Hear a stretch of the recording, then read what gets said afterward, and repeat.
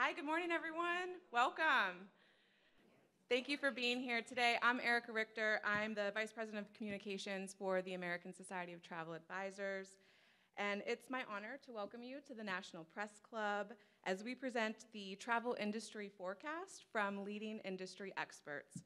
We have over 200 media and guests streaming live online. Hello. If you want to turn around and say hello. For those of you who are in the room, there are a lot of people who are watching live also from our Facebook.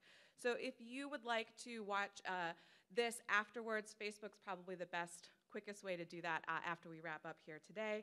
And I just want to say thank you to Derek, our tech team, who's leading the way, and up there in the broadcast studio. Everyone put a lot of work into this, so thank you very much for everyone who's helped. So in this room, we have industry leaders, partners, supporters, our members of the American Society of Travel Advisors, and thank you all for being here with us today to support your National Trade Association. A few quick reminders for the media online. Some of the questions I did receive in advance.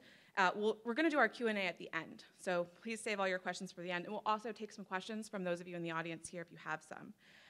Submit your questions if you're online through the webcast link. That's going to be the best, most efficient way that we can get to everybody's questions.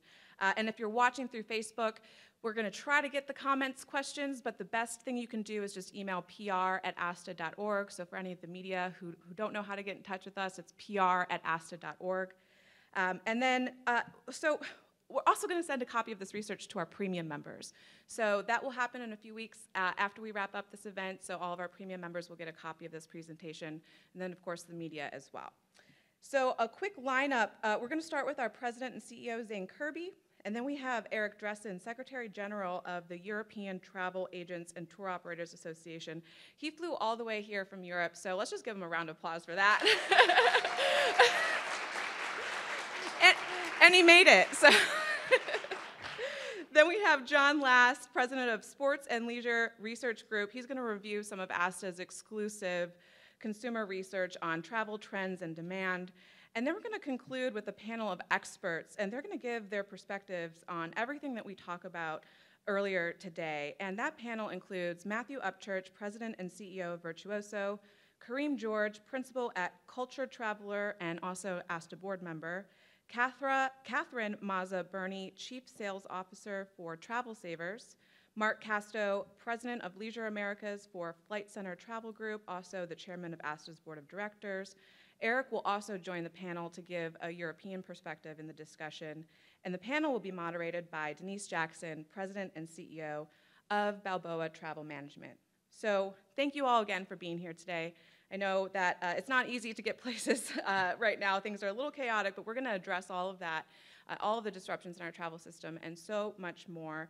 We're really looking forward to delivering an informative program, and we hope that you enjoy. So I'm going to go ahead and welcome up our President and CEO, Zane Kerby.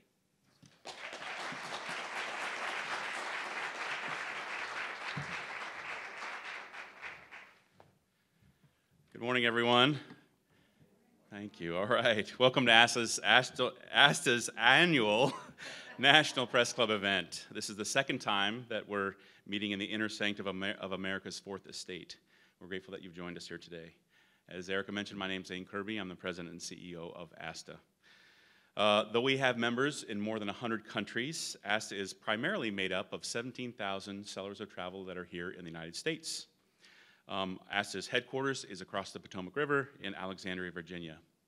Now, 235 exactly of ASTA's members from 47 states are in town this week for our annual legislative fly-in. The number of attendees and states represented are both records. The pandemic has obviously wreaked havoc on our business and livelihoods, and we're here this week to petition the government for redress.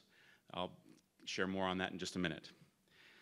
But ASTA sponsors important research to help members navigate market developments. We've conducted 3 different studies, 2 with ASTA advisor members and 1 external with travelers in the past few weeks, so the data is very fresh.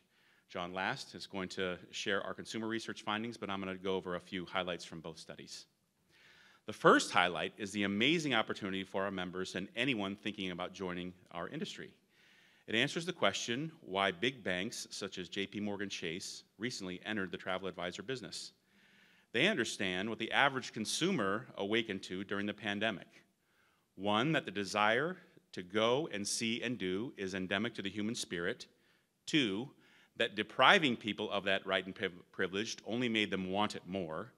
And three, and perhaps most importantly, traveling involves a complicated choreography of rules, schedules, and suppliers. The pandemic revealed and hardened these immutable facts, facts that increase the value of working with a professional travel advisor. Now, headlines over the weekend, more than 4,500 cancellations and over 10,000 delayed flights. Even the Secretary of Transportation's flight was canceled after meeting with airline CEOs. Illustrate that travel demand is outpacing the industry's ability to supply transportation. The reasons are complicated, but for our airline partners, when cabin crew or equipment aren't available, we need more notice when cancellations are going to occur. Nearly 100 million Americans traveled overseas in 2019. U.S. domestic travel increased to a total of 2.3 billion in-person trips.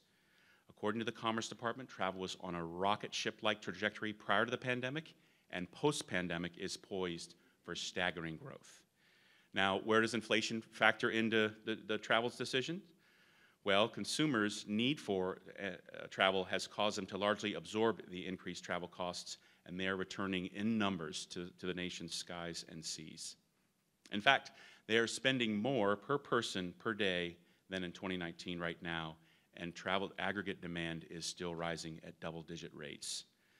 Now, John's going to cover this in more detail, but on the whole, consumers are sacrificing in other areas of their lives in order to travel. Now, over the past several months, ASTA has lobbied vigorously for the U.S. government to rescind its inbound testing requirement for vaccinated travelers. Other more cautious countries had already done so. We had not. While the rule was in place, every COVID variant made its way into the United States, and cases spiked to over 800,000 per day. Since the rule only applied to air travel, practical workarounds emerged. Those who ventured overseas from the United States flew back into Mexico or Canada and drove home. In a famous example, the New York Yankees flew to Toronto. Canada had already dropped their inbound testing requirement for a 3-game stand against the Blue Jays. But then, not wanting to risk valuable players to a mandated prison-like quarantine, they drove back home to New York. Flew to Toronto, drove back home. Finally, 2 weeks ago, the Biden administration rescinded the CDC's order. If you listen closely, you could hear a collective sigh from the travel advisor community and many, many travelers everywhere. The uncertainty created by inbound testing had wreaked havoc for months and months. Carefully planned trips had been postponed and canceled over and over again, creating more work and more headaches for our members. Now, other than Eastern Europe, given the dire situation in Ukraine, now that there is certainty that people will not be stuck abroad at their own expense, they can work with their trusted travel advisor to plan their overseas adventures, and they are. Demand from the US to Western Europe, the Caribbean, and South America is already double-digit and extraordinary. Now, at its low point last decade, nearly 90% of consumers thought that they were travel professionals. That's right. Thank you. They thought that the internet offered them all they needed to make smart travel choices. Everything online glittered like gilded gold. But the pandemic underscored travel's complexity, not to mention that the internet doesn't return phone calls. If your mind wanders through the rest of my brief remarks, I want to leave you with this. A growing number of the traveling public understand the need for and value of working with a travel advisor. It's up over 45% right now. This goes back to the reason that we're in town this week. Our members are primarily female entrepreneurs of small businesses who charge planning fees and may receive a modest commission once a client has returned from their travels. Our members are the kind of earnest, hardworking people that politicians say they run for office to try and help. Well, it stands to reason that when the government regulations crafted and implemented in the name of public health simultaneously destroy an industry's livelihood, there is a moral obligation for the government to provide aid until the restrictions can be lifted and normal travel patterns can reemerge. Now, Abraham Lincoln observed something years ago that's still true today. He said this, quote, "In this age, in this country, public sentiment is everything. With it, nothing can fail. Against it, nothing can succeed." End of quote. Well, ASTA surveyed Americans, and the majority are with us in thinking that when government restrictions harm businesses such as ours, businesses where customers have to show up in person, The government has a moral obligation to make those businesses whole. We are taking that message up to Capitol Hill tomorrow. We hope our elected officials bring themselves into step with the will of the people. Now, ours is a global community. As mentioned, Europe is a primary aspirational desperation for millions of Americans. We've invited Eric Dresin, the Secretary General of the European Travel Agents and Tour Operators Association, to share an update on the travel business from across the Atlantic. Please join me in welcoming to the stage Mr. Eric Dresin.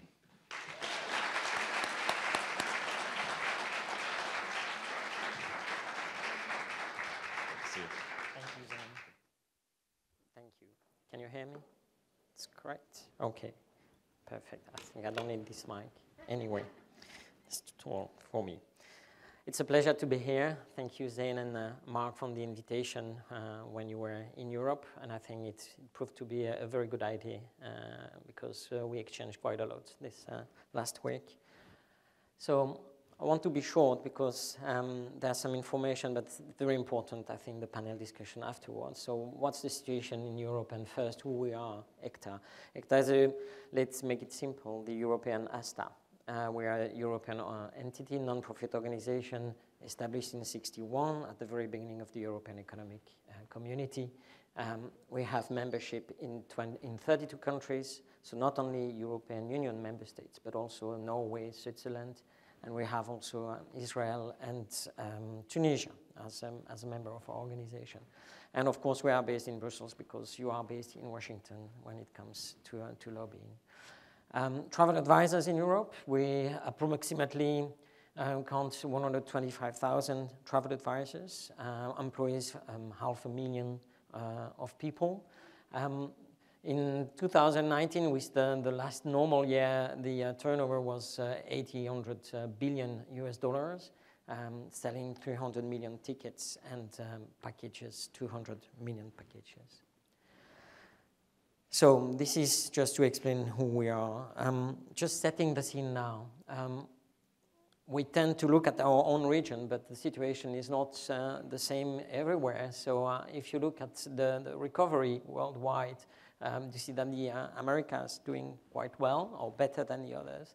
Europe is following. But there's a lot of improvement still to happen. What is important in our view is that the trend is positive, it's accelerating. So we hope that the summer season will be even better and that Q3 will bring some less negative figure. But the road was long. I'll bring some good news with me from Europe. First is that travel business is back, to put it simple. It's not an easy business, but it's back. We knew it's for leisure, but the surprise is that it's also the same for business travel. There's recently a surge in demand for business meetings, and companies are now ready to send staff abroad.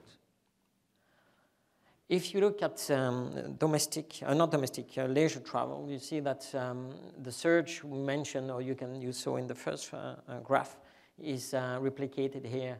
And what is very interesting is that the demand or the plans for travel in Europe is this year bigger, more important than before COVID. So there is a need, you just mentioned that, Zane, but there is a need for the people to travel. And this has been also noticed when we had the end of the lockdowns in 2020 and 2021. Immediately, you see a surge in demand. The other positive element is that it's not only one or two countries where citizens are interested to travel, but it's widespread all over Europe. So there is a demand and a need for going abroad. Talking about going abroad, those figures shows that people used to have in 2020, 2021 vacation in their own country, or it was the most preferred option, I would say.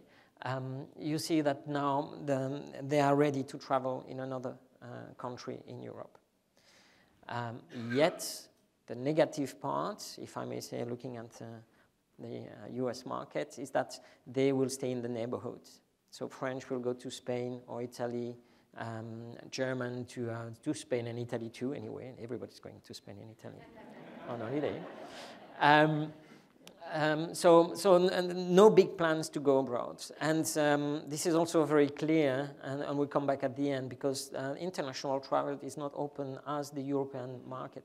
We have our own domestic market. You have the US, we have EU as an entity. Now, I have some good news, I have also some bad news, but I think in that we replicate what we see in the US. Inflation and energy prices have a big influence on the consumer demand or mood. And you see that this is the first reason not to travel this year. This is a real element there, and COVID is just going down to the third rank. So our main issue in Europe today is to look at the options and the solutions we can bring to travel advisors to try to overcome this aspect, and try to help people also to become convinced that they can travel. A last element, because being in Europe, we are closer to the Ukraine and the war in Ukraine, and as you can see, this is not the main issue for the European citizen. Certainly if you're in Poland, Hungary, Romania, closer to the border, then you will have different figures. But a Portuguese person, an Englishman, a Norwegian will not look at the war in Ukraine as a key element to make his decision to travel or not to travel. So as a consequence, if I'm not traveling this year, it's because I don't have the money, or I'm saving my money because the price of energy rose to unexpected value during the summer. The other bad news I have is that, at least in Europe, I don't know how exactly in the situation in the US, but I've heard that even the ministers are not protected in their transport. We have a capacity crunch in Europe. Nobody expected this rise in demand, and airlines and airports don't have the staff to manage that. So we have delays, we have shortages, we have cancellation of flights, to a point that some airports are not demanding, like Heathrow Airlines, to cancel 10% of their flight for the summer season. Going to Cyprus some weeks ago, a third of the flights from UK to Cyprus, because this is a typical connection there, a third of the flights have been cancelled. This is a huge problem. This is also a problem because travel organizers in Europe have other liabilities vis-à-vis their customers, and they have to cover the financial damages. So the impact for travel advisors is even bigger. And last information I received this morning, I don't know if you have seen the situation in Schiphol in Amsterdam with people queuing outside. Our colleagues from the Netherlands just today mentioned that they have seen a reduction of bookings departing from Schiphol by 25% the last week. So, I mean, I want to go on holiday. I don't want to queue for hours outside in the sun, so which is, I mean, understandable. But this is an impact for our members over there. And we are looking for some other information because the same happens in UK. I'm here because US market is also an important market for European travel advisors. And in 2019, we have 14.5 million trips coming from Europe to the US, and the equivalent of $37 billion in value. So it's really important, and you see that in 2022, even with positive figures or positive trend, we are still below this previous figures. So 11 million trips for 20 billion euros, those are estimates. So we definitely need to work to make things back to normal, even better, and we need to coordinate activities. And I will end my presentation with these elements, going back to more an organization structure. There's a lot of work and joint activities we need to do. Some things already have been achieved, so the end of the inbound testing rule. So thank you just before I arrive. So I appreciate that. Well done. At the same time, in Europe, we extended the EU digital COVID certificate, which proved to be the excellent tool to help people travel. So this is something very important for us. It means that next year, we don't need to have a new legislation. We just extend the element. What also we believe is important is the coordination between US government and European Union on travel advice, because the message is very often not clear or contradictory, and we need to come over that. At the same, we need to work together for a worldwide harmonization of the testing standards, because there's a lot of discrepancies there.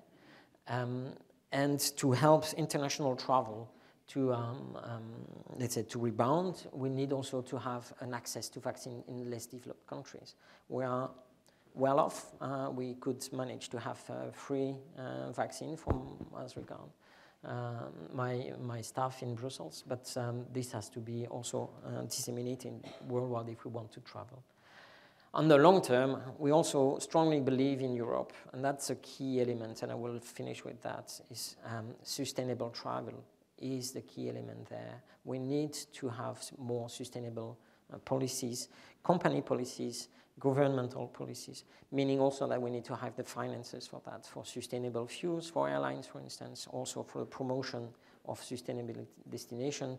And we have a project with 700 SMEs in Europe. For us, it's never seen, trying to be trained and to better understand how they can identify sustainable suppliers for the customers. So this is a key trend. So if you want to market US for Europeans, market US as a sustainable destination.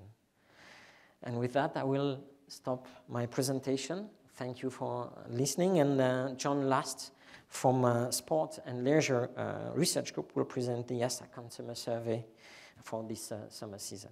Thank you very much.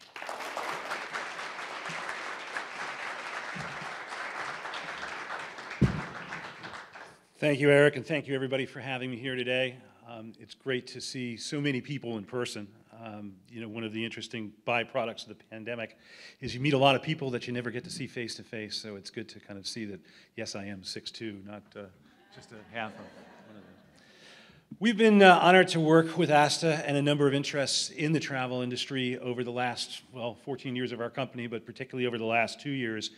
And one of the things that we have certainly been very much involved with is pulsing what the consumer is thinking. Obviously, to the point that Zane made just a few moments ago, whether we like it or not, perception is reality. So what people are thinking may not be necessarily reflective of what's going on, but by collectively looking at those perceptions, we get a really great understanding of what's driving our business and what can propel it further into the future. So with that very broad objective, we set out with ASTA to do what we call our Summer Consumer Travel Pulse, and I want to share with you in the next several minutes a few of the key highlights from that very well may be playing a significant role in where we've come from and certainly where we're going. As I said, from an objective standpoint, you know, really we wanted to get our arms around where people were as currently as possible. This research was conducted in mid to late May. And it's kind of a complement of a project that we've been blessed to work with over the last couple of years called the Back to Normal Barometer, which many of you may have seen. This has, over the last 35 waves, it's kind of interesting. When we began the barometer back in March of 2020, I figured we'd do it, 3 weeks, 5 weeks, it'd be over with, why not? We're still doing the darn thing. Because even though, thankfully, COVID is really in the rearview mirror of most people, and that was one of the things we wanted to gauge, there are other exogenous factors that are certainly predicating people's behaviors and activities. And they're all very well known. We're going to kind of illustrate the magnitude of some of them right now, whether it's the impact of inflation, whether it's some of the other inhibitors that as we've heard in our first 2 sets of comments, thankfully have been removed. I was happy to be on a flight actually when the mask mandate was lifted and watched my flight crew walk right down and say, if you want, you can take it off, and right like that. So it's good to see some of that going away, but there are obviously lingering impacts, and we want to see what those are as we go forward. From a research perspective, I can geek out for those who want to. No one's ever in about 25 years of doing this taken me up on that with confidence intervals and margins of errors, but I will suffice it to say that this is a representative sample of 515 US travelers. And to qualify as a traveler, this needed to be someone who had taken a trip with an overnight stay within 6 months of the pandemic or more recently than that. We wanted to get people who are actively in the category. And from a statistical standpoint, it gives us a good level of confidence from a national basis. We break it up in lots of different ways, but the observations I'm going to be making today are more national in their scope. And as I mentioned, we did this in late May, early part or pretty much late May, right before the Memorial Day holiday. And as many have commented, and everybody certainly knows, the topic on everybody's mind is the cost of things and inflation. And one number that just screams off the page, and we have from the barometer other charts that show the escalation of people's perceptions of the cost of things. At this juncture, 87% felt that consumer prices for consumer goods was either somewhat or significantly higher. That is pretty pervasive. So finding a silver lining to that cloud, when we go and look at travel in particular, it's not great, but it's better. 72% perceive hotel prices to be somewhat or more expensive than it was pre-pandemic. You can see 78% on the airfare side, and dining out really kind of on the top of that at 84%. This means that people are certainly seeing that increase, but again, these numbers and figures are all lower than what they have observed for consumer goods on the whole. And as a number of the earlier comments alluded to, the good news as we kind of go through it is that people aren't holding back. And despite these prices, we are still seeing these bars represent the percentage of Americans who say they are actually spending more on each of these categories. So two things to pull from this slide that I think is really salient for you to think about.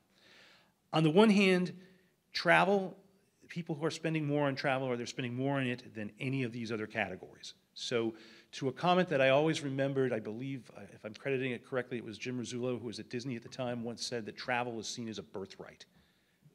And it is. 45%, despite all of these headwinds economically, are spending more on travel. Now, if you want to be a half-empty person, which I'm not, there are a bunch of other people that are obviously the confluence of that. So we have some ways to go. But the good news is that relative to other discretionary purchases, this category is rebounding in a meaningful way. And it's not going to go away either. When we ask people about what their plans were for 2023, a similar 41%, in a statistical parlance, this is an identical number, even though it's a couple of points lower, said that they plan to spend somewhat or a lot more on leisure travel in 2023. So that's also a really good sign. Eric shared some figures from Europe. Here's what we're looking at domestically in terms of people's plans for the balance of the year. 2/3 planning leisure travel before the year's end. 2/3 planning specifically for the holidays, or half rather for the holidays. The 23% number is an interesting one. I know the panel is going to talk about the rebound of business travel in just a few minutes. This is the percentage of people who say that they will travel for business out of everybody. So you have to recognize that there's a large percentage of people who don't travel at all for business. I can say, and I know the panel has some really great information from their day-to-day work to speak to this, but I can say that we have seen in some of our other work the incidence of business travel going up. And interestingly, the major inhibitor that we saw when we asked people about that in some of our other work has been more their companies' hesitance to spend in that particular way. So that seems to be, from what we've been observing, the larger issue, and certainly I'm anxious to see what the panel may have to say about that. Where are they going? The usual suspects domestically tend to fall on the list. This is, again, when people were asked where they plan to go over the next 6 months. You can see the Las Vegas, Orlando, New York, Nashville, and LA kind of round out the top 5. A number of other usual suspects that are on there. Feel free to take a picture of the slide. I know it's being shared with everybody. I don't like to read each of the lines on the slide per se. We're also seeing a really positive look at where things may be going for international travel. In asking people's plans both for the balance of 2022, you can see that just under 4 in 10 plan to travel internationally during the balance of this year, and that number goes up significantly to 49%, nearly half, who are expecting and eager to travel internationally next year. Where they will be going when they go internationally, again, perhaps not a big surprise to see Western Europe, the Caribbean, and Mexico being the preponderant and most likely places that people are looking to travel. A little bit of breakout there from people on different age groups. Shows not a really huge variation based on people's age and where they want to go. The hierarchy is still pretty much exactly the same in terms of what their preferred international destinations will be. Diving a little deeper into the international travel front, these are our top 10 cities that people are looking to visit when they travel internationally, so something certainly that travel advisors can actively expect to be involved in as they navigate those next great adventures for U.S. leisure travelers. And those adventures are certainly something that people covet. We asked people from an agreement standpoint, are you planning to take a dream vacation within the next 6 months? And as you can see here, that comparing that to a number of other potential bucket list type items or other aspirational leisure pursuits, taking a dream vacation is number one, more so than buying a better or new vehicle, remodeling their homes, buying an expensive consumer item, or buying a second home. And I think a really positive thing, obviously we all covet those younger travelers who become greater in terms of lifetime value. A higher index of those, 39% of those age 35 or younger, who are also looking for that dream vacation. People want to get up and get out. They're tired of being cooped up over the last couple of years. And that really illustrates itself in this next statistic, which I really was fascinated by. We asked people, do you need a vacation? Is it good? What will it do for your mental health? And on a scale of 1 to 10, 80% of the people said 8, 9, or 10, yes, a vacation would do wonders for my mental health. And we had some other questions that validate that as well. So the idea of getting out there and experiencing life is something that people really covet. And again, we have other data from other work that really illustrates that. We've done some qualitative research for some other clients where you can see and feel the emotion of people's liberation, if you will. We actually tracked a statistic in the barometer that we called COVID liberation moments, which was that one, seriously, this is what we came up with. I'm a creative as well as a geeky researcher. And this was the moment in time where people felt that they finally had gotten their pre-pandemic lives back. Now, the bad news is a lot of people still haven't, but the demarcation point for a lot who had was when they were able to travel and go somewhere. So what are those priorities? Diving into that a little bit further, we asked people to indicate what they want to see from travel. A couple of select things here. The whole idea of unique experiences, planning something that is different, that is special, that is customized for them, which certainly plays right into the hands of what travel advisors do. Interestingly, and I'm sure the panel is going to talk about this, another topic welling, certainly near the top of the surface is the whole areas of customer service. And half want more of it. And unfortunately, we all know in practice that's not necessarily happening. I think we can all share our nightmare stories, but we've also tracked it, and one of the things that is still fairly disturbing across a number of categories is that people are underwhelmed when they think about the experience that they're having relative to their recollections of that experience pre-COVID. It is not universally meeting those expectations. We know that there's exogenous factors that are hurting that, but it is a real reality that we need to be mindful of in setting expectations and also in hopefully elevating things. In some separate work that we've done about the COVID job market, we all know and we can quantify that the leisure and hospitality sector continues to be severely hit by people leaving that sector and also not wanting to come back, which is definitely a challenge. That said, perhaps because of whether it's the COVID liberation moments or the certain comfort, the preponderance of people do want to, this 48% is those who, this is what their priorities are, to return to a favorite place. And a separate question, the majority of people actually will prefer to go back to somewhere they've been before rather than somewhere new. So that comfort zone certainly plays a role. I talked about back to normal. Again, kind of half empty, half full. We are not there yet. In terms of people saying that, looking at their own experiences, how close are each of these different activities or places to being back to pre-pandemic normal. The great news is that hotels and resorts are right there near the top of the list across these other activities. The opportunity for a half-full person like myself is that there's still some ways to go. And again, these numbers taken in static for this particular study can certainly be mapped against some of the barometer data that we've done, and these have climbed really significantly in recent months. So that is a good positive sign. And to some extent, again, people kind of looking at it from the standpoint that they just want to get out. There's a little bit more leeway in terms of people's willingness and empathy as to what the situation is. Similarly, another issue that certainly is at the top of the news and plaguing people is the cost of gas and what that may have in an impact in terms of U.S. summer travel in this year. What I love about this is the 23%, nearly a quarter of people that really just say, nothing's stopping me. I'm getting out there. I don't care how high gas prices are going to be. More pragmatically, the impact of it is still somewhat to be determined, as you can see by the other figures. People may reduce the number of trips. They may travel closer to home. Some are kind of taking a wait-and-see attitude, but you got a quarter that they're going no matter what. Zane made a point earlier that I also want to emphasize, and from a professional sector standpoint, what you provide, what the travel industry provides to the U.S. is not lost on consumers. As you can see on these three figures, these are the percentage of people, we're talking about nearly 3/4 or more, who strongly recognize that travel is absolutely vital to the overall economic recovery of this nation. 79%, nearly 8 in 10 think that it's an important driver of the U.S. economy, and nearly 3/4 seeing it a critical element of trade, as well as both an import and an export. Think about that phenomenon. Travel is an import and an export and plays a huge role in our overall economy, and the overwhelming majority of consumers, travelers, believe that strongly. And I want to close with one last slide that hopefully the travel advisors in the room will find comforting as well. As we know, one of the things that really emerged during the pandemic was that people needed to feel in control. That was one of the biggest things that was driving it in all the interviews we did and the research and surveys that we did.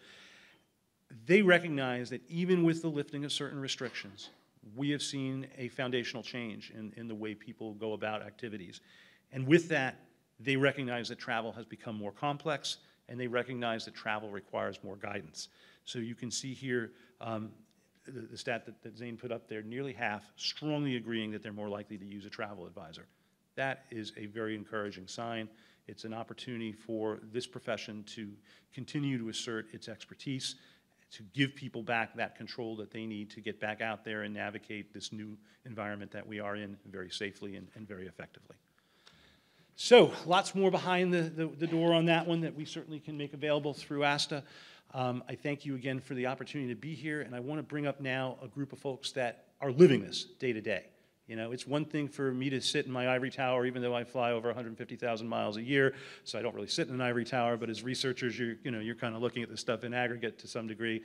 This next group of esteemed industry experts live it day to day, and I know they have some very specific stories to share and perspectives to share. I want to bring up Denise Jackson, who's going to bring up her panel and introduce them, and I think the next several minutes you'll find to be very entertaining and lively with their firsthand perspective. So thanks again for the opportunity to cue it up.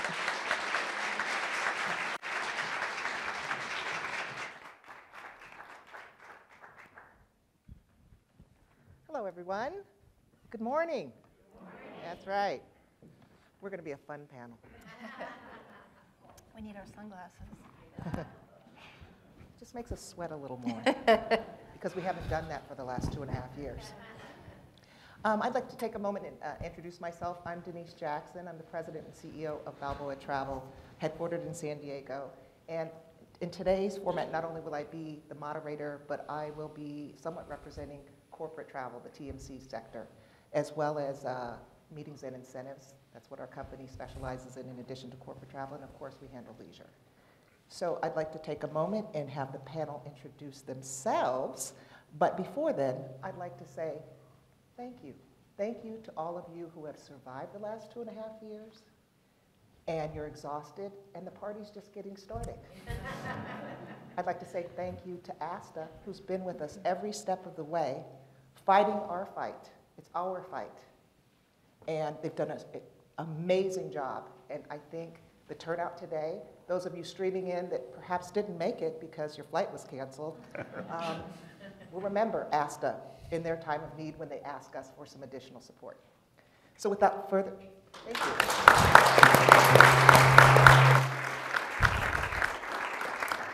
So our panel's amazing. Look at them, don't they look good? First off, they look great, right? So we're going to start with some brief introductions, and we're going to start with Catherine. And not only do I want you to tell me about yourself, Okay. but we'd like one piece of advice for anyone planning a trip anytime soon. Anything that you can hand your gift to them today. Well, first and foremost, good morning. I was one of those with that casualty yesterday. Actually, we were delayed and delayed. I was with Tara, and then when we got here, we had to kind of take back off a little bit because there was a VIP landing, so we could not land. But good morning, I'm Catherine Mazzaberni, and I am Chief Sales Officer at Travel Savers, and it is an absolute pleasure to be here. We are headquartered in beautiful Oyster Bay, New York. And for anyone that does not know much about our business, we have been around for 52 years. We are a generational family-owned business. And thanks to ASTA for all you're doing, we hope to be around for the next 52 and beyond. So thank you very much for all you've done for the independent travel agents. We greatly appreciate it. So I was asked actually yesterday, so I'm going to go with it, where my last international trip was, and then what advice I can give. So I travel often. I've been around Europe quite a bit, but my last trip was actually with Robin, and I was in the Guadalupe Valley in Mexico. So for anyone who doesn't know where that is or how to get there, you need to fly into San Diego and cross the border in Tijuana. It was interesting because I've never done it before. So for anybody, my advice would be for anybody crossing the border in Mexico, your global entry cards, make sure you have that land option checked off, because many of us did not.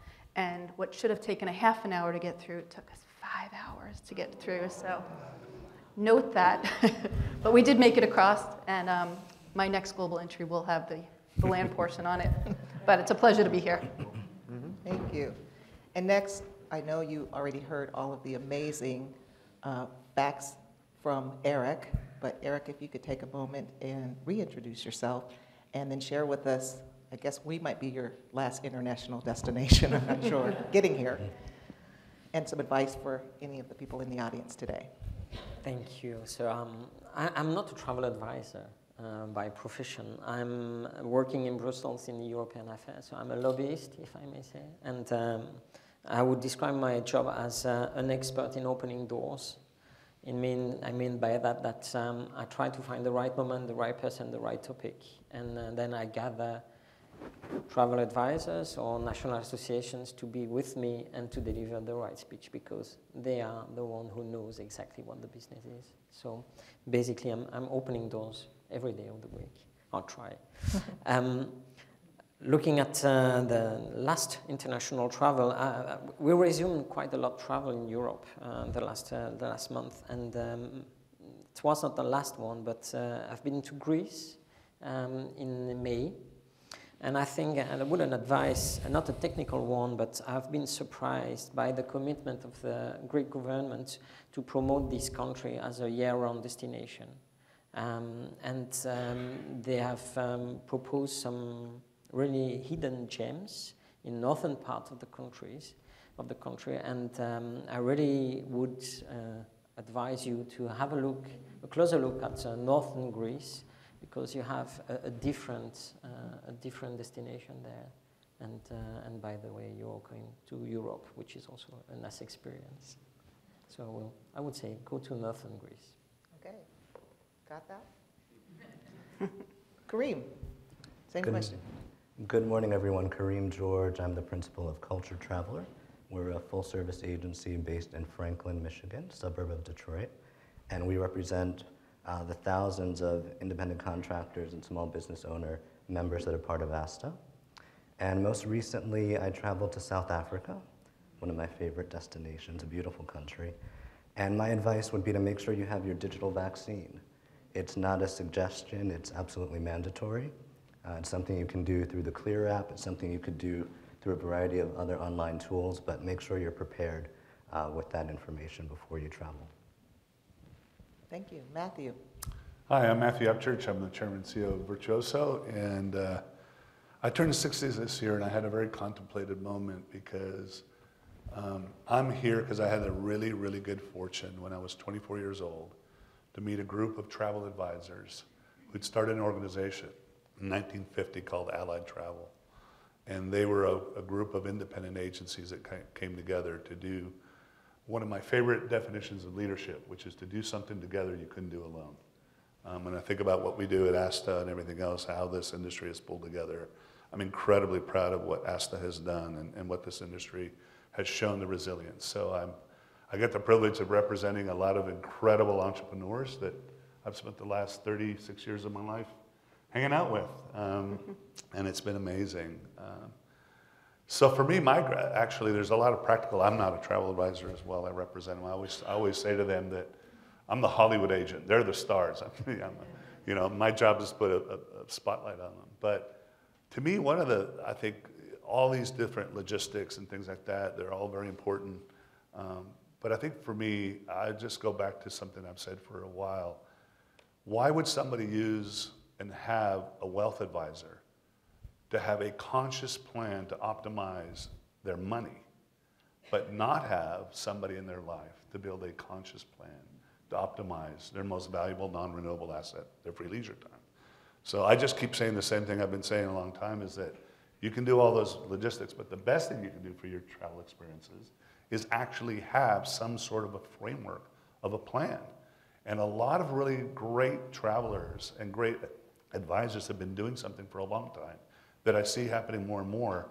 Remember when you're in the 5th grade, I think it was the 5th grade, remember that science teacher you had that had a jar and there was rocks, pebbles, and sand? And it was an exercise in volume. And it says, all this can go in the jar, right? But it only goes one way. And you had to put the rocks in and then the pebbles and shake it around and put the sand in it. And that's what we're seeing a lot of great, I think, travelers doing today that are being successful with having better experiences, is that they're looking at what are their big plans. And so right now you're seeing cruise ships selling out 2024, 2025, I mean, things like that, right? So I think that'd be my number one advice, is if you have a wealth management plan, you should have a life experience plan. Thank you, Matthew. Mark. I hate following Matthew. I'm just sitting back and thinking about what was my 5th grade, and involved baking soda and vinegar. Your teacher was much better than mine. Man. Mrs. Dunn, if you're watching. Mark Casto, I'm president of Leisure Americas for Flight Center Travel Group, which encompasses a number of brands incorporating Liberty Travel, GoGo, Independent by Flight Center, Independent by Liberty, Student Universe, and Flight Center. So I have had the opportunity of spending plenty enough time over the last few months on a plane or in a hotel or in a rental car or the like. And my advisement for people is, when you actually do try to get away, as I was in Cancun last week with some of our team, actually block off your calendar so people stop booking appointments on your calendar, so you can actually get to the beach that you went to, and you're not stuck in the meeting room all day long on Zoom calls when you really would prefer to be anywhere else. We've done enough of that. Thank you, Mark. I would only add my own 2 tips. Have patience and a backup plan. And if you don't have one, think to tell your clients that, or your own family. Remember the patience thing first. You'll have to go back to that about 15 times during the trip. So, okay. So we've all seen the headline news. USA Today is calling it Travel Armageddon this past weekend. I renamed it Airmageddon. Sorry, our airline partners. We love you, though. Thousands of flights, as Zane pointed out, have been canceled over the weekend, and even our Department of Transportation secretary couldn't get home. So we want to chat a little bit about that, and perhaps some of you that are streaming weren't able to make it, but that's okay. 4 hours sometimes in an airport is too long. I'd like to ask the panel what their take is on it, and I want to start with you, Mark. What do you make of all of this? And what's your best advice to travelers who have plans for this summer? Sure. U.S. market, obviously. Thank you, Denise. Armageddon, I think, is a good name for it, but I'm wondering if Bruce Willis will show up at some point during the course of it. So in terms of what do I make of it, I'd like to coin a new acronym, and it's called WTHIE. also known as where the hell is everyone? Every single service sector we know of, from hotels, airlines to car rental firms across the domain, is suffering from the same problem, which is the lack of labor, insufficiency of labor. We ourselves are scrambling to find any labor. The labor markets have completely upended over the last few years, and it's going to take quite some time to reconcile during the course of that. In conversations with airlines, I know that they're trying to onboard hundreds of pilots per month, per week, per day if they could, but that requires a significant amount of training to get them up to speed. Unfortunately, fortunately, we can't grab somebody off the street and put them in front of a plane and have them fly. I would have tried, but that would have ended tragically, and none of you would want to be on that plane. So my advice to travelers, though, is the same advice I always have, which is, why would you bother checking luggage? That is a surety to confirm that you will never see that luggage again, and just will upset the trip. So if it's absolutely essential, obviously press, you get lots of equipment to have, which is very valuable. Probably best to ship it in advance if possible. Thank you, Mark. Matthew. Yeah, I mean, we can be incredibly empathetic, but there is this idea that, the airline industry did receive $56 billion worth of aid, and I'm just kind of understanding, and we represent the traveler, and I want to maintain, it's not easy, it's empathetic, but there's some accountability here to be had for both us and for the traveler. So I think that's one of the things. But I also think that one of the other things that the pandemic has done in the overall service sector is we have to have a better way. We've got to be more inventive in the way that we merchandise these jobs, the way in which we present them. And I think companies have to be much more agile in the way they're going to engage their team members and employees, and in the way that we as an industry have to position this. I mean, because at the end of the day, any evolved economy becomes a service economy. And if you don't figure that one out, you're going to have a lot of issues. Thank you. Kareem? Yeah, this is such a challenging environment, but it's not one where you have to be alone. So there's a community of travel advisors out there to assist. We're trained to assist, and even myself, when I travel, I have a team behind me.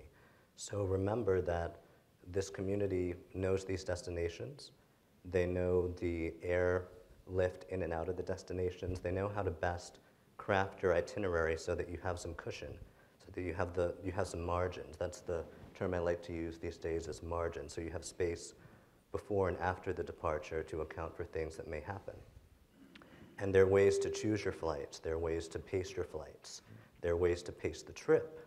And we're all here with that information to assist you. So don't do it on your own. When you're not working with an advisor, you are on your own.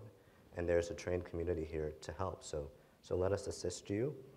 Keep your family and friends involved to be aware of your travels, because really it's a team effort these days, with folks traveling to multiple destinations multiple times. So we really just all need to work together to manage this temporary situation. It'll get better, but right now we're not going to stop traveling, and we have to figure out the way to make the most of it.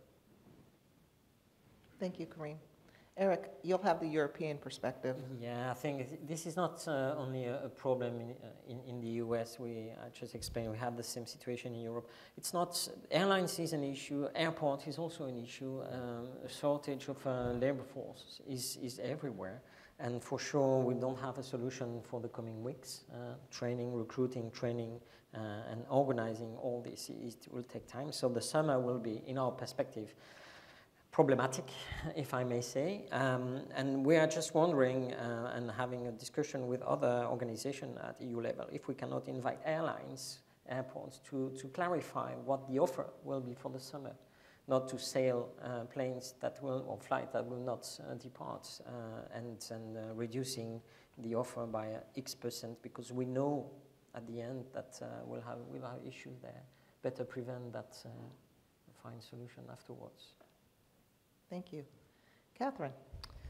Yeah, I agree with you, Denise, at first. Pack your patience and definitely have a backup plan.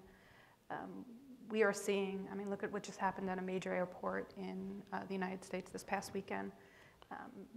That capacity, it closed their doors. It wasn't allowing people in to catch their flights, so they were missing their flights. Work with the consumer. Insurance is extremely important, trip interruption. They need to take it. You know, those that are traveling on the leisure side, many of them are connecting to go on to destinations. Many of them are going on to cruises. Plan a day ahead, leave a day ahead. Don't necessarily leave the day of. I've done that a few times where I've missed the ship and had to fly to these obscure places because I missed the ship. So the advisor or the consumer needs to understand that. There's a lot going on at these airports today. Plan accordingly. Thank you. I think that's an excellent point. And in some cases, I would say beyond one day, because if any of you are advisors and you're looking in our systems that we use to book, you can see those zeros across the board. So if something's missed, the likelihood of being reaccommodated shortly thereafter in the same day is slim to none, and sometimes for days after. So plan accordingly. Mm-hmm. Okay. So we've seen the data presented by both Eric and Jon. You're all living it every day as it relates to this surge coming back.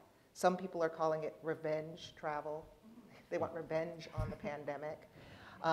Call it whatever you will. I myself went through the same thing of I'm going to spend, I don't care how much money to go on a trip, and it was to Europe just a few weeks ago, and I said it was worth every penny, although I had to have patience because I still fell within that testing coming back into the United States, and we did lose a person off of our trip as it related to being quarantined, and I know some of you have experienced that.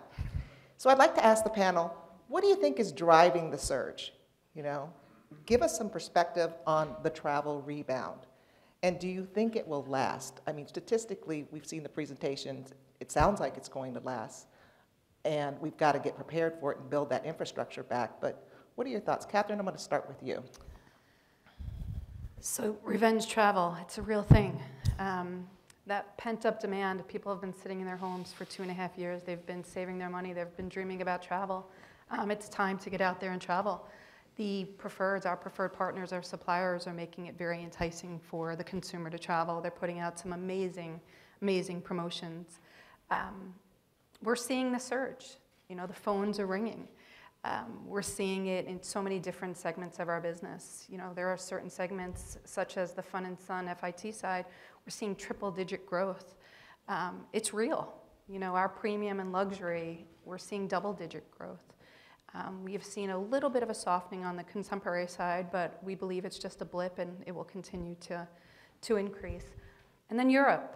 It's hard for us right now to measure, especially since the rescinding of the testing. Thank goodness.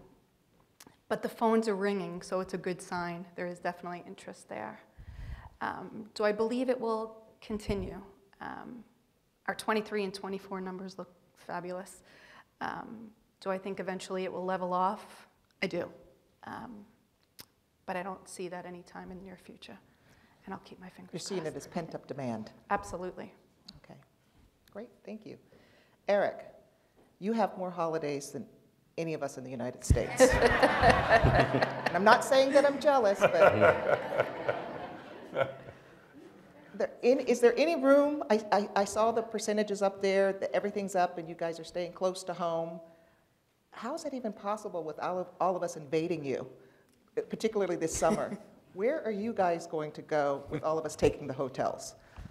Well, let's be pragmatic.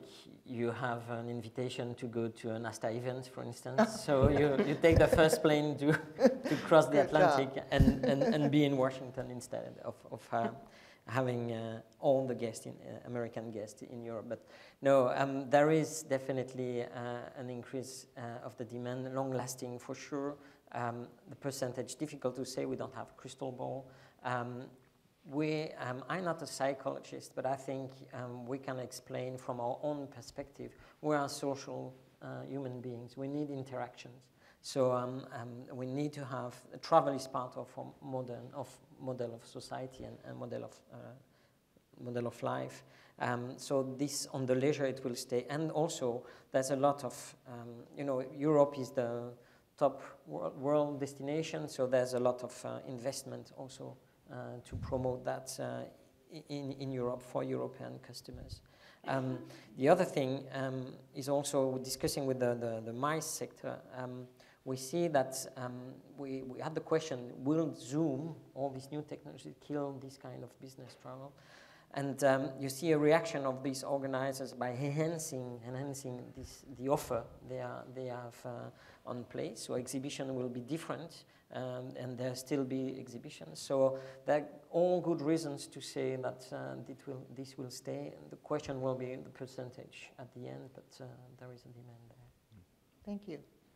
And Kareem, in addition to answering the question, can you talk a little bit, since you're right there on the line with your team, you know, not only do we have this revenge travel, but what are you seeing in terms of the type of travel, any sort of mix that you can share with us? Okay, sure. So despite the challenges, this is really, I think, and our travelers think, a great time to travel because there are opportunities they're seeing. Despite inflation, they're seeing that their dollar is nearly on par with the euro. They're looking at other destinations that have currencies that are undervalued, that are bucket list destinations where they can really go and have some extreme value. They're also realizing that we're still reopening now, so they're not encountering the crowds in certain destinations. So despite the challenges, there's a lot of opportunity, and they're seeing this as a great opportunity to do these multi-generational trips that they've been putting off or that they've missed, and they're refusing to miss them. So they're saying, my 50th anniversary, I'm not missing that. We're doing the 52nd as the 50th, and we're gonna make it happen. Graduation parties. This is graduation season, but it was graduation season the past 2 years. Right. And a lot of our travelers have made plans with their families, and their kids have had dreams of places they want to see that they've studied, and they planned accordingly to do that. We're also seeing honeymoons. Weddings are finally starting to happen. Again, in our country with venues reopening, but people looking at destination weddings as an opportunity. Again, with inflation domestically, we're getting a lot of inquiries. Can I have my wedding in Mexico? Can I have my wedding in Costa Rica? Can I have my wedding in Europe? So really, this is a time where people are so pleased to get together again. They're really finding this as a moment to celebrate and to support these local economies that are welcoming them with open arms. Sure, there's staffing challenges, but when you get to these destinations, and we've all traveled, there really is an appreciation to see the American traveler back. And there really are still hotels that are getting it right, and service standards are not low across the board. You'll often be very impressed with the warmth and hospitality you receive. So I think it's a great time to travel, and many of our clients are seeing it as an opportunity that they're taking advantage of. Matthew, is there anything to add, or did Kareem say it all? No, Kareem, that was fantastic. Also, I agree with Eric about we're social animals. It's the only reason we exist as a species. My favorite line during the pandemic was, disruptions accelerate trends. And boy, this is the biggest disruption we've ever had, right? And when you say disruptions accelerate trends, they accelerate it both on the upside and the downside. And what's really interesting is that all the fundamental reasons that made 2019 the largest history, amount of travel in the history of the planet, none of those fundamentals went away at all. The pandemic did not stop me from turning 60. Yeah. And so you had the two underpinning fundamental drivers of travel have been the fact that when the last baby boomer turns 60 in 2024, that will be the first generation in the history of the planet where 80% of the entire generation is expected to live an additional generation, 20 to 25 years. We've always had 80-year-olds in the world. We've just never had as many as what we're about to see. And of the 80% that survive, 80% of those in relative health. So you have the longevity revolution. And so you have, for example, within the multi-gen world, you have the whole idea of skip gen, which is inside the multi-gen, which is the grandparents taking the grandkids and leaving the parents behind. So the longevity revolution and the fact that we've also never had what is now 6 generations of people all traveling at the same time in the numbers that they're traveling today. And then the other thing that accelerated, and you can see this by the entry of LVMH, the Kering Group, and everybody else, lifestyle brands, luxury brands, whatever, getting into experiences. The other is the acceleration of the prioritization of spending on experiences rather than on physical goods. And so that's been something that's been coming, but it's just got, so I see the pandemic as, you know, of course it dates me, right? Mario Kart, who plays Mario Kart anymore, right? All right, tonight, 10 p.m. But remember Mario Kart where when you're driving, all of a sudden there's that if you put it right on the right part of the track, it was a turbocharge. That's exactly what the pandemic has done. I mean, it's just been like a slingshot, right? But I have to tell you one of my favorite things. She was a little bit early, because it was still early in the pandemic, but one of my favorite lines, I was at a place in California, October of 2020, and this little health place, and this lady, you know, you find out, it is good to be in travel, right? Because you're not selling insurance. People want to talk to you. So they find out what you do. They Well, you kind of are. People, yeah. But people are just talking about you, and she says, after she realized what I did, she goes, well, you better tell your advisors that they better eat their Wheaties and get ready, because when I'm ready to travel, they're gonna see, and by the way, we're all feeling it now, right? And I love what she goes, because I tell you what, at the end of the day, there's only so much furniture and so much wine I can buy. How are you, Mark? Who put me here in this lineup? Denise? Okay, I'm sorry, Mark. To continue your analogy, in Mario Kart, in order to take that offering, a critical thing is to get that little magic mushroom that brings you forward. And we've definitely been having to consume some of those to survive the last few months for it. Good segue. Yeah, All thank you. I'm not condoning eating magic mushrooms. I leave that up to yourself. I do believe that the travel will continue to rebound during the course of it, because there's at least 3 major populations that have not actually started traveling again. First and foremost is corporate travel has only really been re-entering back into the fray over the course of the last couple months. And we're going to see a massive resurgence over that as we exit from the summer time frame, back to more historic normalities towards it. The second population is the unvaccinated. That has been restrained for one reason or the other towards the ability to exit from it. And the third is the one that I think it's a little bit more hidden from us, which is China hasn't reopened. Yeah. Exit China, outbound China is a massive, massive market for all the different spaces. And the impact upon that, when that does eventually reopen, will have a extraordinary impact upon the rest of the travel industry, which will continue the acceleration of all of those trends. Thank you, Mark. And just to add on to the corporate statistics, I would say from a TMC perspective, I've talked to many TMCs at a lot of conferences recently. I would say everybody's averaging somewhere between 60 to 70% of their 2019 numbers. And that's predominantly still US travel, but international markets have opened up. And if you're representing any of that market, you also need to think about the corporation themselves. They are in shock with what's happening with airfares and travel expenses overall. They had no problem spending their vacation money and going through the moon, but when it comes back to the reality of they haven't paid for that for the last 2.5 years, you're really going to have your team sit down and work with them through the budgeting process for the next couple of years. So they are aware of what's coming and that they put it in their budgets. And I would say the other piece of it is the meeting and incentive side. We're seeing double-digit growth, very high growth in that area. And I'm not sure what's happening and why the C-level teams are deciding that they want to pull their entire population together in 2 weeks. It's just insanity, and I'm sure you're all experiencing the same thing. So I'm also told we don't have time for all of our questions, so I'm going to get to just 2 quick ones. One, obviously, thanks to ASTA and all of you. We talked about the order being rescinded for the testing coming back into the United States for those that are vaccinated.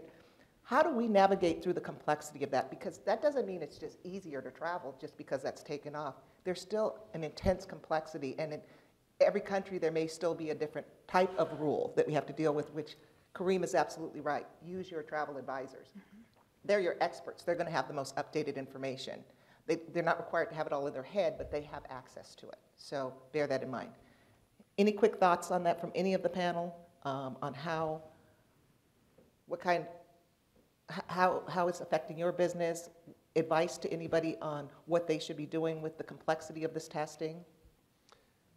I'll certainly say that it has changed a lot of the traveler behavior around it because of these testing parameters. We are seeing on average twice as many points of contact for every single booking that it used to be the case versus 2019 numbers. So twice as many phone calls for every transaction, twice as many emails, twice as many chats, just because of the continual education process for people to remember how to travel, in addition to traveling in this new environment. So obviously a lot of it comes back to retraining our staff and also resetting expectations for travelers themselves.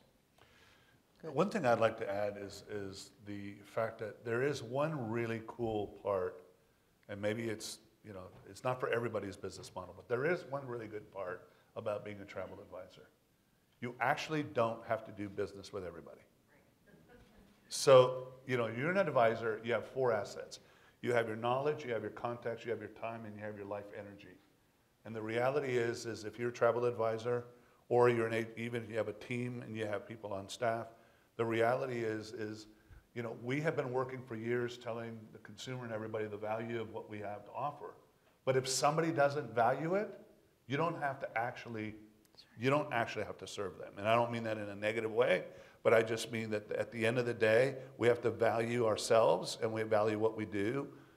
And I do think that one of the things that's happened during the pandemic is people either got nicer or not nicer. And you know what? Your life energy, you've got to protect it, or why do it? Thank you. Why don't I get to our last question, which is in 30 seconds or less. I know that'll be difficult for me. What's the biggest challenge that lies ahead this travel season, and what's the biggest opportunity? And Mark, I'm going to start with you since you keep complaining about being after Matthew. Wow, the biggest challenge is, for us continues to be staffing. We are really searching high and low to find people in every single possible market bringing into it.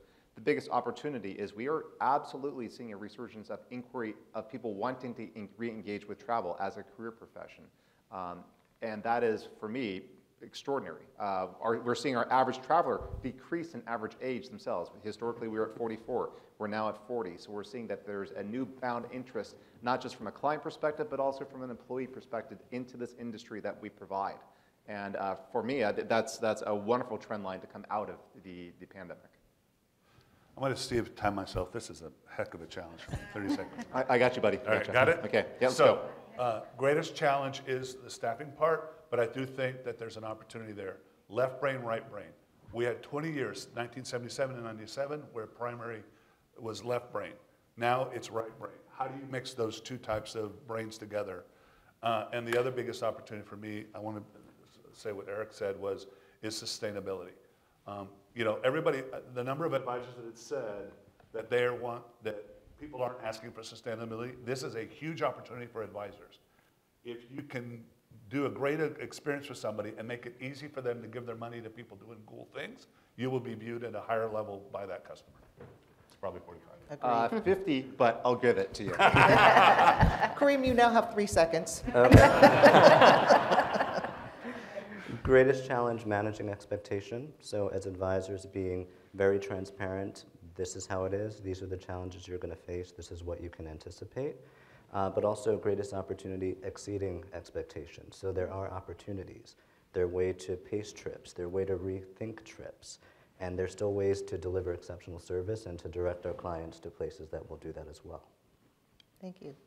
Eric. Yeah, it's difficult not to repeat. Sustainability, there are 2 key words in Europe today. It's sustainability and digital. Digital, it's more about the way we are selling and organizing the work for the customers. And we just had the discussion on metaverse, for instance, trying to look ahead. So how to manage the rhythm of change of all these digital tools is really a challenge for many companies. And sustainability is just, as you mentioned, this is something very important for the European customers. And you see that 50% of the wording we have in meetings in Brussels or in Europe, not only in Brussels actually, that's the change with the COVID, is about sustainable tourism. So I think that's opening a lot of opportunities for this industry. That's wonderful. Catherine. It is difficult sitting here at the end, trying to not repeat, but I have to agree, and I would go right to what Kareem mentioned, and it is managing that expectation. You know, we look at where you're sending clients, and you know, everything is still not 100%, and the expectation is they're paying the money, and they expect it to be. Things are still closed. Museums are still closed. They need to understand that before they go. And the greatest opportunity, you know, Jon had it up on the board. You know, there's 43% of world looking to use a travel advisor. So there's 57 that is still out there that's not using a travel advisor. So there's a great opportunity for that business. Fantastic. Well, thank you for your time today. I'm going to ask the panel to please stay and have Erica come back to the stage. I know we have some pressing questions from all of you, and I believe we have some that have been streaming in. Is that correct? Well, let's give the panel a round of applause.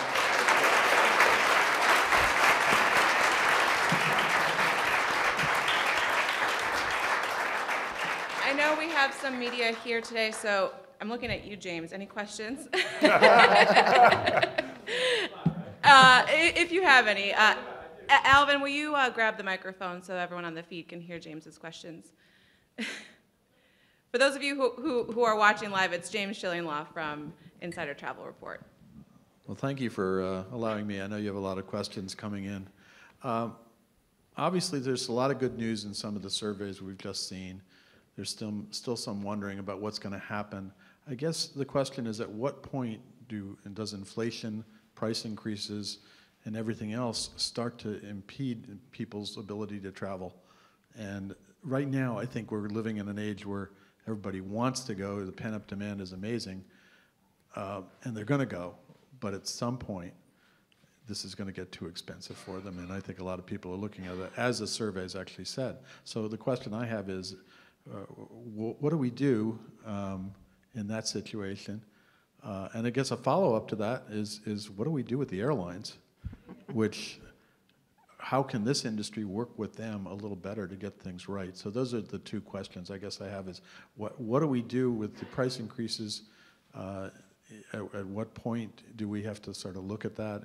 And second of all is, what do we do with the airline industry? I don't know who wants to answer. Anyone on the panel, because this question's come through quite a bit, so I think it's a good question for everybody to weigh in on, maybe starting with Catherine and kind of going on the way down. So I think today, I believe the travel industry is insulated, and we're not feeling it. I had mentioned that I do believe it will level off, and I do believe eventually we will see a pullback. But people are going to travel. They truly are going to travel. I've always said it, it's my God-given right to travel, and I will travel. And we've seen it before the pandemic. We've seen people pull back on expenses that they should be paying so that they can travel. People are going to travel. So. I was going to add, I think that there are different budgets for various families. Right now, everybody's been pent up for so long, they want the most luxurious trip they can afford. But eventually, they're going to normalize that and say, okay, I want to go to Europe and stay in 5-star hotels, and next year I'll go to Orlando with the family and cut back a little bit and stay in moderate hotels. And another key reason to use a travel advisor, because they will know where to direct them and work within their budget. And I think that that's what's going to happen, but this surge is going on. As far as the airlines, I think that, you know, obviously they need to staff properly and get their infrastructure built back so we can use the system effectively.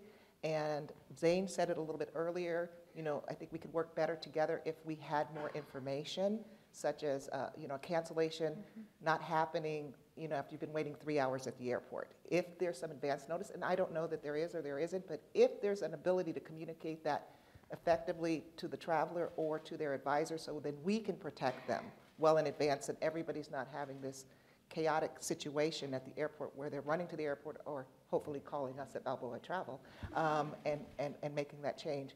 But we can work with it a little bit. It seems like we're all in this chaotic madness at every airport. I mean, Eric, we see it on the news here in Europe with lines out of the door, people just trying to check in. So you're right, it has to normalize at some point. I do want to get to extra questions, but I want to hear from everybody on this topic, so we'll just try to do it in 30 seconds or less if you can, so we can get to a few of these other questions. I think everything has been said. So there's no crystal ball about the inflation. This is a real question. On the other hand, we don't know what will be the future. I mean, there's so many unknowns in this today about the next 24 months, I would say. So that we need to see. And as you just mentioned, the market is not fully reopened. So if it's not domestic demand, then we may have international demand that will help sustain this growth. There's always a way to work with budgets if the clients are flexible. So every trip is different, and from one week to the next, there can be more than a 50% difference in rate. And so if the clients are flexible and they're clear on what their budget is, there's a way to make it work, we've found always. And in terms of the airlines, we just have to continue to communicate better. As advisors, we know the routes, we know the lift, we know the value of taking direct flights, when it's more conducive to drive to a destination to get a direct. So there are all those things where with good communication, we can really help our clients navigate best. The other thing I'll add to that then is plan ahead, have a strategy and a framework that you work with. I've always said if travel advisors tell people that they're in the business of booking travel, they've literally lost before they even started, because that's just one teeny little piece. And the other would be that I think one of the best things that ever happened to our industry is that, remember the days when everybody would try to start with a huge price up front and then drop their prices at the last minute? So I got to give kudos to the cruise line industry and other industries that kind of learned their lessons a little bit and actually did the other way around, where the best prices were in the beginning and then they got more expensive. So I think that that's something that we also need to communicate to consumers. The only other things to add towards that is we definitely have seen people who are traveling still, but just traveling for less amount of time. So the average trip for some of ours was 10 days, now it's 9 days. So that does have a net reduction towards it. We have actually seen a significant decrease for those who were traveling last year who bought very high of the market, who are now just stepping down a point or two on the scales for it. So there's ways that people make their budgetary choices.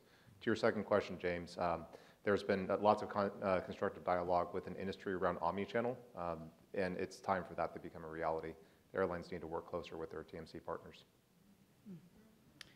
This question is for Eric and Matthew and Mark. So the first part of the question I'm combining two here. How can, and what areas can ASTA and ECTAA work together to promote travel in both regions? And then what steps can travel agencies take to promote sustainability? Because that's a topic that's come up quite a bit. So Eric, we'll start with you, and then anyone else who can weigh in on sustainability, Mark Casto and Matthew, that would be great. Wow. First, getting better acquainted, know each other, and the priorities of the organization is important. Understand how things are functioning in different areas, because European Union and US governments are completely different. I think in my understanding, it's not only ECTAA and ASTA working together, but we are part with working with Mark in the World Association, the Global Association, WTAA, where we, I think, need also to further cooperate on actions, real actions, promoting travels. The only thing is that it comes on top of our daily business, and it's very difficult to have globally people joining on the same issues with the same ideas and doing the same activities. So difficult to reply, but the will is here, and happy. And you're here. And yeah, happy to continue on this direction, definitely. And Matthew and Mark, if you'd care to weigh in on what steps travel agencies can take to promote sustainability. Go ahead, Matthew. I'll let you go. No, man. You're on a roll, man. Well, this is near and dear. I mean, we started focusing on it 15 years ago, and I think that, first of all, a couple of things that are really important. One of the problems with the word is the word itself, right? Because a lot of people, when you say sustainability, they only think about environment. The reality is there's the environment, there's local, basically employment, right? Local economies, and there's preservation of natural cultural heritage. So I think it's important. So certainly the pandemic put a spotlight on sustainability, meaning literally the 69 million people that lost their jobs and in places like Africa where we literally saw starvation. So we connecting it to places like that. So I think it's important. But I do come back to this whole thing about the fact that, you know, as far as the travel advisor perspective, I think one of the biggest problems we always had with being a travel advisor in general is that you want to be the expert. You want to, and there's, you know, we had Brene Brown as a speaker many years ago, and it's with the power of vulnerability, right? And the fact that it's okay to not know everything. The fact that you even bring up sustainability, and you may not, and you're always afraid of that one, oh great, I'm going to bring it up, and they're going to be a PhD in environmental science, and God knows whatever. It's okay. It's okay. Learn what you can, work with our partners, tell better stories. Really, that's what it comes down to. And the reason that I remember somebody, there were a bunch of young advisors at an event, and the question was asked, why do you know, are people asking for sustainable travel? And they were saying no, and I said, it's a question of leadership. And this is where this is a real statement from a real luxury client. If you can make sure that my family and I are going to have a great experience, and make it easy for me to know that I'm giving my money to somebody that's doing something really cool for their community, whatever, I will see you as the advisor at a different level of value in my life than I would somebody else. That's the opportunity. Very well said. So I also sit as the chair of ASTA for the president, and greatly honored to have that as a position. When doing so, I'd set three primary missions for us. First, 20,000 members by 2025. Second was for us to expand our relationship with our partner organizations abroad, including ECTAA. So it's ecstatic to have Eric here. As we have learned, what happens in Brussels impacts us in the United States. What happens in the Caribbean impacts us with the United States. We really have to broaden our advocacy reach in those different areas, and this is definitely part of that partnership. And the third is to create a path for us as an industry to achieve net zero by 2030. Part of that is recognizing that we are players in this space. Part of that is recognizing our clients are looking for answers from us in this space.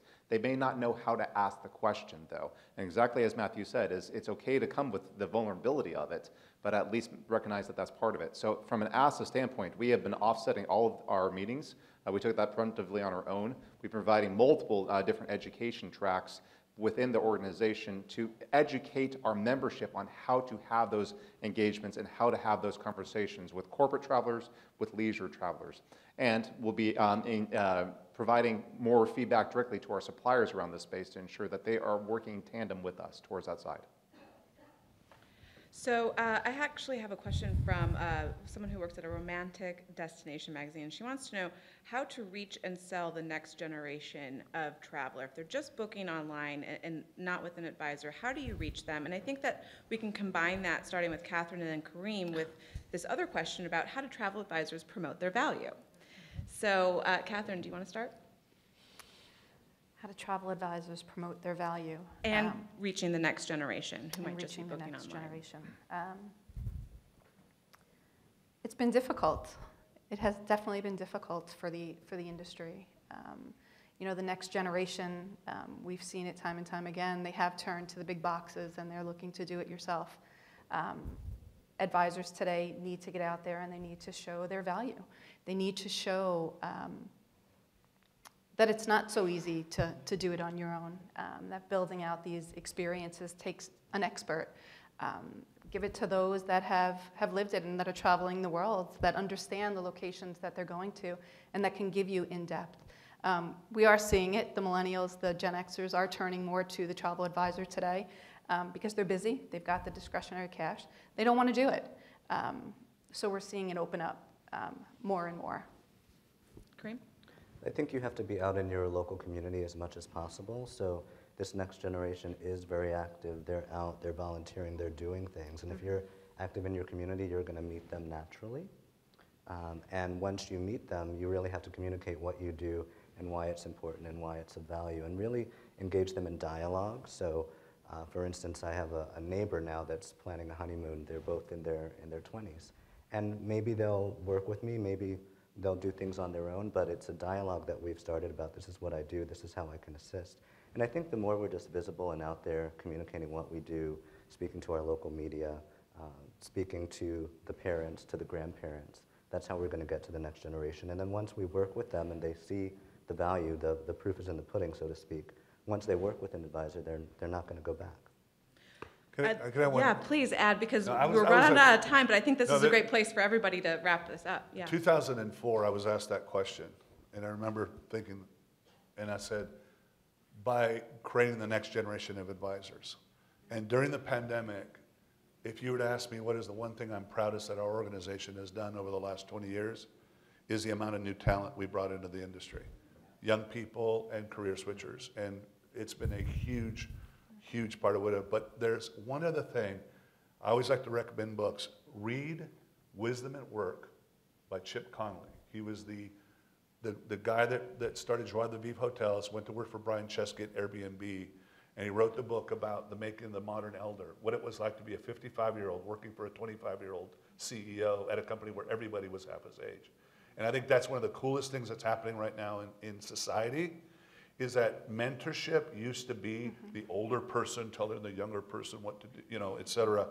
That's not, it's a two-way street now. There is such a huge opportunity right now of young people and older people have a different mentality, and he created the word mentern, half mentor, half intern. Anyone else, please add, because we are running out of time here, but we will answer the questions that have come through. We'll make sure that we get to everybody. I see a lot of them here. But I think that this is a great place to have everybody just finish weighing in with this important topic. Erica, the only thing I would add is technology tools. You need to speak to the next generation like they like to be spoken to. So the methods that maybe we used 10 years ago don't work today. Invest in your businesses, have chat systems, use the proper digital format that works for communication with these individuals, and you will see your business flourish, because they just figured out we were here, and now we need to communicate on their terms. Mark? I can add one more to it. I was meeting with one of our independent contractors last week. She started her business 3 years ago. Not the best timing. Young mother of two. She's young 30s. And she last month closed on $70,000 in commission from her bookings. What she's done, I was asking her, well, what did you do differently? What's unique? And she said, all my business is coming through Better Door. I'm just become the travel agent for the neighborhood. And so I'm just engaging with my peeps in that environment. Like, well, why won't we do more of that? It's just a perfect venue. So I guess part of it is, obviously, you go where the client is. You, location, it's going to be a different location. Great. Well, we are out of time right now. We're on a strict timeline here, but thank you to let's give everyone a round of applause, because this is a great discussion.